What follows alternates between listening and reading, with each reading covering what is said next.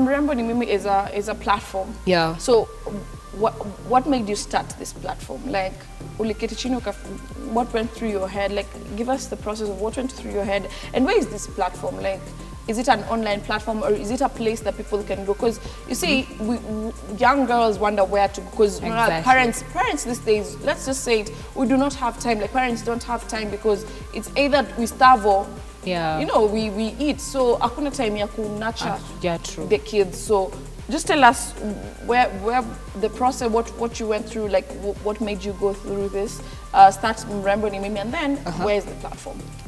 I was bullied a lot. But the body shaming was... In high school? Okay, not even. Actually, high school nilikuwa cool kid. I wasn't actually bullied a lot in primary and high school. Your period, after high school, joining Facebook. Wow, it was rough. Yeah.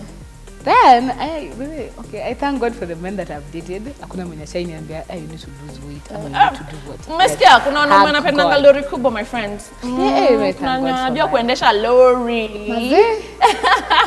So me starting this was actually an idea that my ex and I came up, and he was like, nilichujwa from Plus Farm.